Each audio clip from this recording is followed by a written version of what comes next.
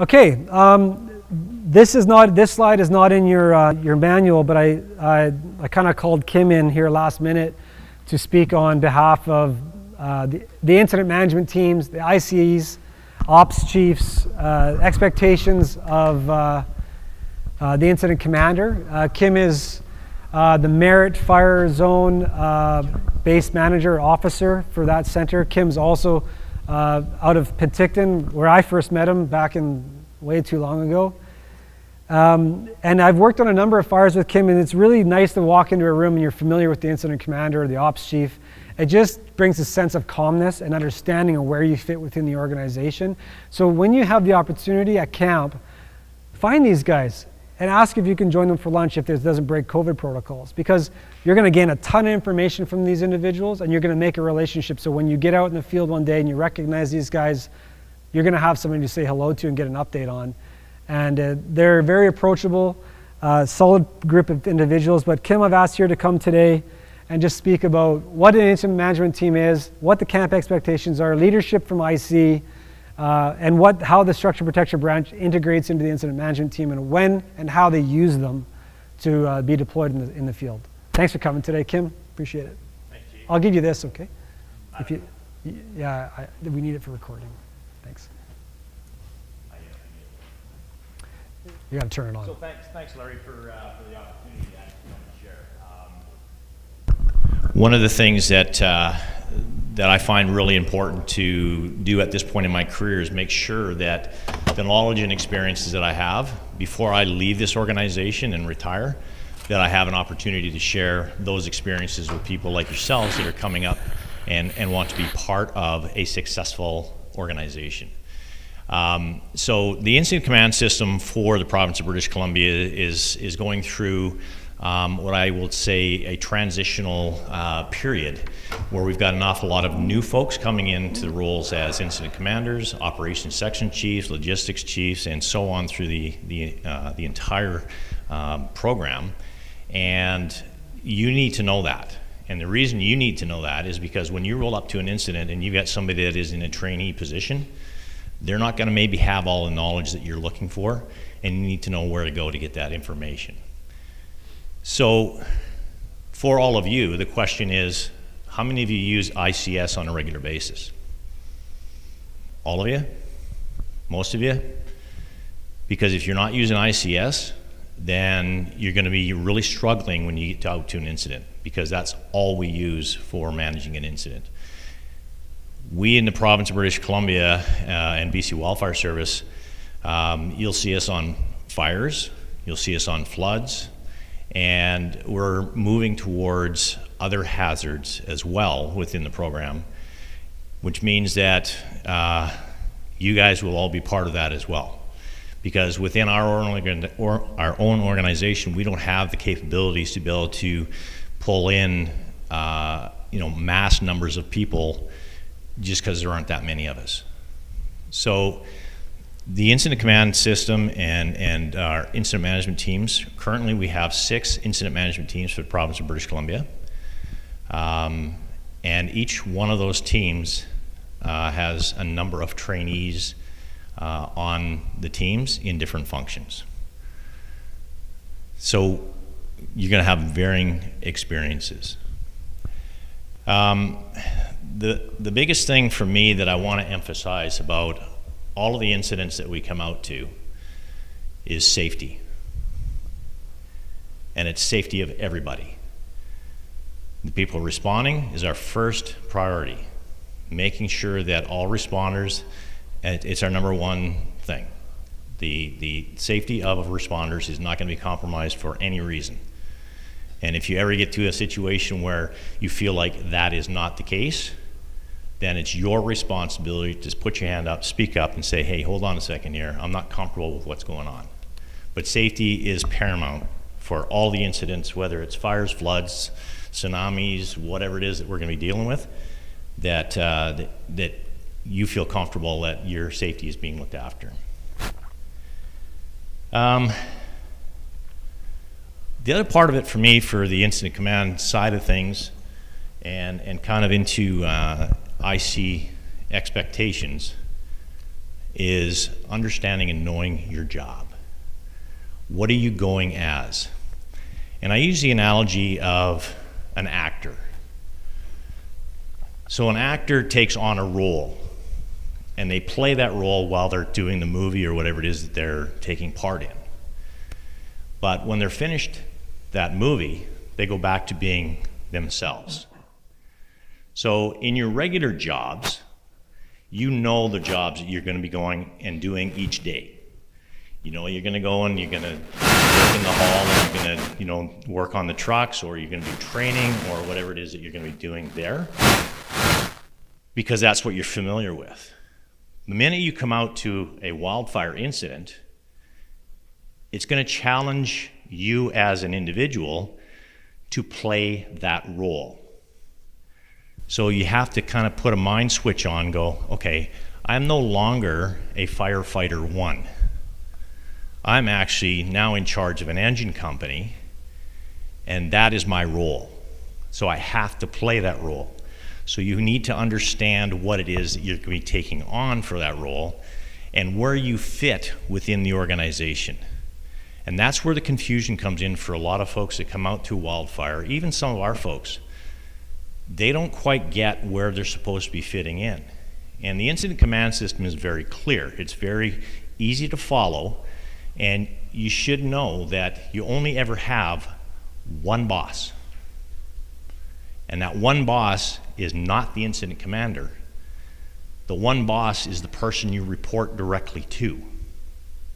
So yes, you might be getting information from an incident commander as he says, okay, he's setting tactic strategies and you know, what it is that we want to do to try and maintain the integrity of the incident. But I'll tell you right now, the role of the incident commander has changed in my time in the program from one of being, you know, worrying about the tactics and strategies to being more of a politician and dealing with all the naysayers that don't like the way that we're doing business. So it just makes it a lot easier for the incident commander in knowing that everybody that is out there has their role, and they are playing it so that they understand exactly what it is they're supposed to be doing. That's critical for success for all of us. The other part for me that that I really want to make sure is that you understand that it's not about you, it's about us. It's a collective group of us that the public is looking at. So yes, you might be structure protection, but who's going to wear it if things go sideways? It's going to be the BC Wildfire Service, and as part of the BC Wildfire Service, that is the collective we or us. So you're part of that. So when Larry talks about, you know, expectations for showing up at camp and making sure that there's no drugs, no alcohol that are being utilized, that you adhere to the protocols for COVID and all the stuff that is expected of us, that you do that, because the public isn't going to differentiate between BC Wildfire Service and the engines that are out there. We're all responding to the same incident. So just keep that in mind, that it's about, you know, all of us. There was a couple of things that I had a bit of a chuckle about, and Lou, you know, Larry always picks on you, but I could pick on Larry quite easily, but I won't. Knowing where you're going. So there's a lot of stories out there over the past years where engine companies got on a ferry, got across the water, got to the mainland, started traveling up to, let's call it Dease Lake for conversation's sake, get there and realize that they weren't even asked for, or that was not where they're supposed to be going. So it's critical that you understand that you know exactly where you're going. The guys have done a great job of putting together an information package about pre-deployment. What do you need to know? Where am I going? What are the fuels? What kind of fire behavior are we dealing with? What's the size of the community? What political issues might be dealing with? All those kinds of things you need to do before you even get in the truck and start rolling your wheels, because it'll help you to be successful once you get to the site. Camp expectations. Actually, is there any comments or questions so far? Okay, perfect. Camp expectations. You can only imagine with COVID and what it's done to our camps and the way in which we view using camps, it's going to be a challenge. Yes, we are in the process of trying to determine how we can have a camp COVID coordinator that is a separate safety officer from the regular safety officer that goes out and looks at the field operation stuff. Have a COVID coordinator available to us to manage COVID, because it's a huge task. Our camps, we've gone through, as a program, we've gone through all the different business areas within our program and put the COVID lens on everything we do.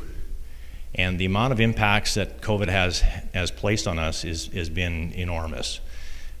We've gotten to the point where camps for us will be a single tent with a single person in it, and then the kitchens and all that sort of stuff, the meals in which they provide will be done in a different way. It won't be go through the end of the kitchen trailer and do your, the kind of the smorg thing and wander on through.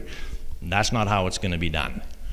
So be flexible and yeah, make sure that you've got your 48 hours worth of provisions available to you, because it might be somewhat interesting when you show up and you go, oh, hold on a second, I was expecting I was going to have a regular BCWS camp set up.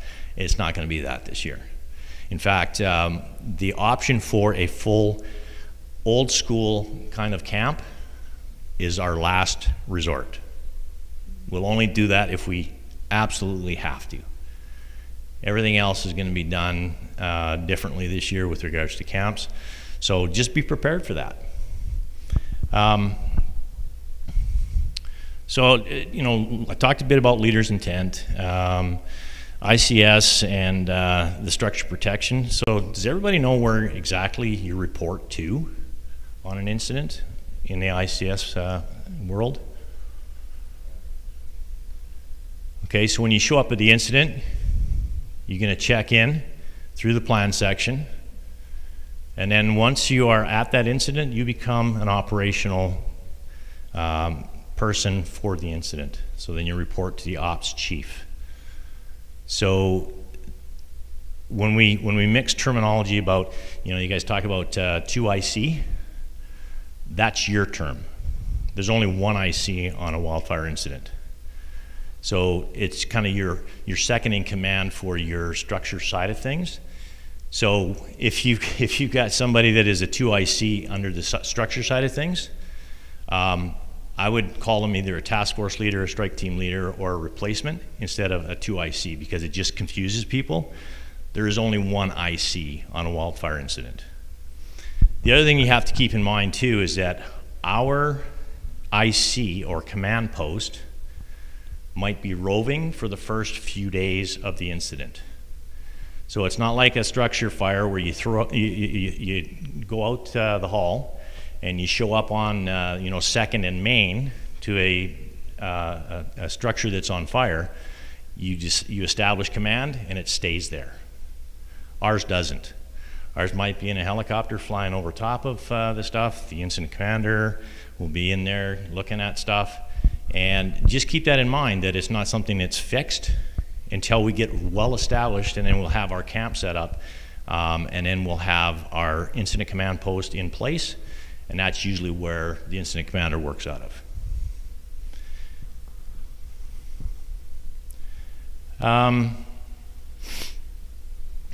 I don't really have a whole lot more to add. Is there anything else, Larry, that you can think of that you wanted me to touch on? But generally speaking, I think the evolution of where we are now to where we were in the first part of my career, it's leaps and bounds ahead of where we were. And you know, the steps that we're making to move towards a more efficient model, we're really close to having that nailed right down. I had the opportunity this last fall to go down to the United States and work in Oregon for a month and see how things went down there. And the way they do things down there, we're getting pretty close to that same kind of model. There's a few tweaks that we like to say we're BCizing stuff, but generally speaking, you know, we're getting pretty efficient with the way in which we integrate structure protection and the structure branch side of things into our operational world with BC Wildfire Service. So to Larry and Brent and Chad, thanks very much for the opportunity and the work you guys have done to develop this curriculum. Like I say, it's far better than what we've had in the past, and only look forward to moving forward. Matt, have you got a question? Yeah, can I just ask you about how beneficial it's been for you and the Penticton Fire Department to work together? I know the Fraser Zone and us come together, and that's huge for North Canada as well. Yeah, so the question is how beneficial is it for the integration of the BC Wildfire Zone offices and the municipal fire departments? It's huge. Developing those relationships pre-incident, like Larry mentioned a couple times, you just feel comfortable. You know that, hey, you know, like, you show up and you see Joel and you go, oh, hey, I know Joel, I know what his capabilities are, I know where he fits in the organization. We've had conversations on training and cross-training events. Huge. That's probably one of the biggest things that I would recommend is that, you know, each one of the fire departments reach out to the local zone office and develop those relationships, because doing it prior to an incident makes it a whole lot more efficient and a lot more comfortable than doing it at the incident when you got fire on the landscape and you're trying to figure out exactly who's going to play what roles. Thanks for that, Matt. Any other questions or comments? All right. Larry, thanks very much. I appreciate it. Thank you very much, Kim.